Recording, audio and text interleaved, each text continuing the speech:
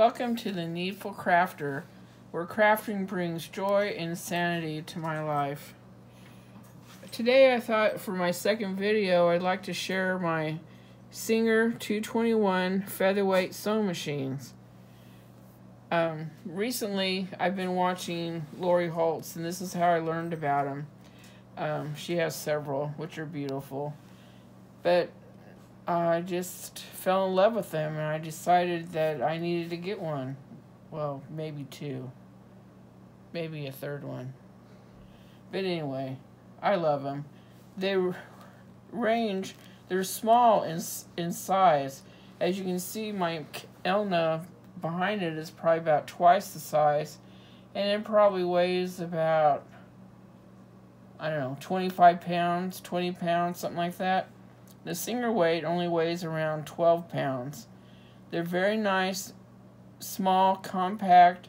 They're easy to take, like if you have a quilt guild or what have you go to take with you sewing. They don't take, a whole lot of strength to move it around, which is good for me. Anyway, let me introduce them. This one is Lucy. She's from 1951, May 10th. You can tell what year they're from by, if you look on the bottom. If you can see on the bottom, it's kind of hard to see. There's a number here. And you can take that number and go to the Featherweight shop. They have a list of years, listing what year your machine is from, which is really nice. And this one over here is Edith. She is from 1940, April 10th. And both of these I bought on eBay. This one was in pretty much perfect shape, ready to sew, right out of the box, everything. This one here, this girl took a little bit of work. But she's now stitching a wonderful stitch also. And I just love both of them, and the one I think is unique about this one is it has a faceplate. They call it Egyptian faceplate, and it's just beautiful work. I can't imagine the workmanship on that is just so pretty. But it's confusing to me because this machine, like I said, is from 1940, and excuse me, she needs a little bit of cleaning up yet. I just got her back. But the faceplate on the Featherweight shop says that was used in 1934 to 1937. So I don't know if this one was missing a plate and they put one on, or why there's that different in years. Because the machine is from 1940. But the plate dates earlier. So anyway, but I don't care. I still love both of them. This one here looks a little rough. This one I might actually get repainted. And I don't know if I'm going to get... Some people get them painted really bright colors. I'm kind of a traditionalist, and I might just keep it black. But I don't know. Purple might be nice too. But it's really worn, the decals on it, which is a shame. And this one here, on this other machine, the decals are still in fairly decent shape, so I don't think I would do anything to it right now. But, and another unique one I forgot to mention about this one is it's a Centennial. And that was made in they brought them out, this is 1951, but it was in celebration of the Singer Company. And it's just, an awesome, they're just a neat little machine. And I will say, in comparison to my Elna, it's 20 years old, which is old and needs to be replaced. It has all the special stitches, the bells, the whistles, but if something breaks on it, I can't get any new parts. Whereas on this one, it's so simple. I mean, you have a few gears and what have you, but that's about it. Everything, you can get replacements. The Featherweight shop and even Nova Montgomery's store are amazing for buying parts and what have you. And it's just a simple little machine. And probably the biggest thing is oiling and greasing. Now, on the new machines, some of them don't even need oil. Maybe 1 or 2 spots. This one, it has probably about 20 plus places that need to be oiled, and probably 3 or 4 places, or no more than that, probably about, maybe about 3 or 4 spots you have to use grease. And you have to use grease. You can't use oil, because if you do, oil after a time will harden and it will be like varnish and you can ruin your machine. So you need to make sure you get an approved oil and grease. And I would strictly buy from either Nova or from the Featherweight shop. And but there's a lot of modern things you can still use on. Like there's newer feet. You can actually get a walking foot for your Featherweight. So you're not limited by not being able to do using certain feet and what have you, but because you can buy like zipper feet, 1/4-inch feet, you can do just about anything. It just doesn't do all the fancy stitches. This pretty much just does a straight stitch and that's it.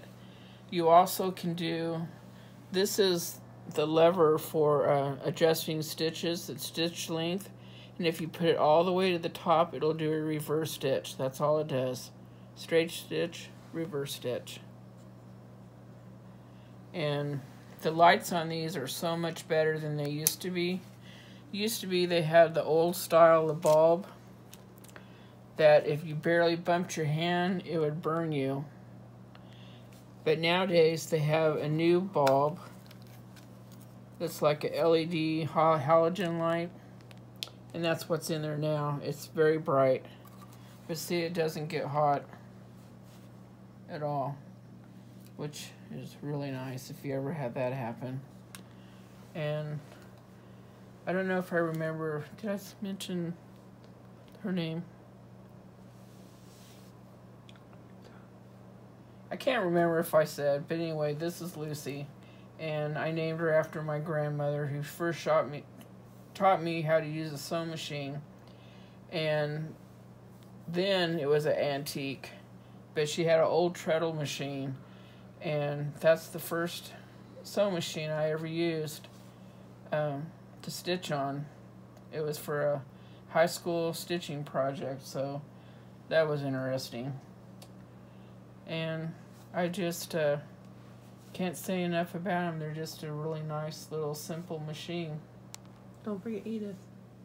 Oh, and of course Edith. I'm not sure if I mentioned her name. I'm sorry if I seem to ramble. This is out of my comfort zone to do videos, but I'm trying. Anyway, she's Edith. I named her after a lady that did costume design for movies in the 60s. I'm not sure if she was alive in the 70s, but her name was Edith Head, and she just did a lot of great movies, and I'm kind of a movie buff. Anyway, probably the other thing I'd want to mention is, like I said, go to Nova's, go to Featherweight shop for all kinds of tips and things you can learn, and you just want to, it's just a wonderful little machine. Anyway, let me show you. I think it does a phenomenal stitch. Very quiet little machine. One thing you want to do is, even on your newer machines, hold your threads, because that'll save you a lot of grief getting thread jams. Thread jams are not fun.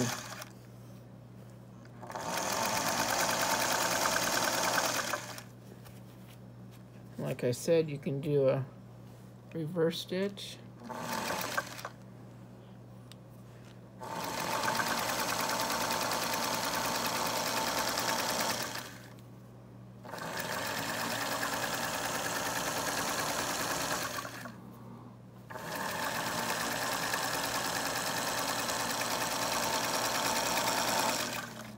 And the other thing you want to remember is to bring your needle all the way up before you pull it out. That'll keep you from getting thread jams too. But this does an amazing stitch. I don't know if my Elna ever did. You can see where I didn't hold the thread as good. That's what you don't want to do. So there, I showed you not what to do too.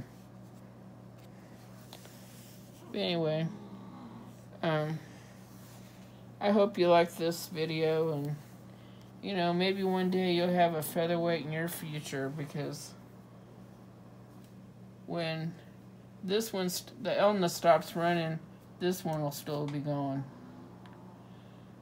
But anyway, if you like the video, please like and subscribe. That will help me greatly. And I hope everybody has a blessed day and good health. Oh, one more thing I wanted to share. This, when you put a needle in a featherweight, most new machines, I don't know if the phone, I'm still using a phone, but we'll bring it up. But there's a flat side to this needle. You can see it's flat. Most new machines, it goes in the flat side to the back. This, you want the flat side on the left out. So I bought this from the Featherweight shop. I'm kind of a gadget person. And you poke it down in there. And see, it holds the flat side like you want it to be. And then you put your needle in. You loosen your needle bar. I'm not going to do it because I have one in there. And you line it up and you put it in. You make sure it's pushed all the way up and you tighten it. But it'll help you put your needle in right every time. But anyway, if you like this video, please like and subscribe. I hope everyone has a blessed day. And good night. Bye.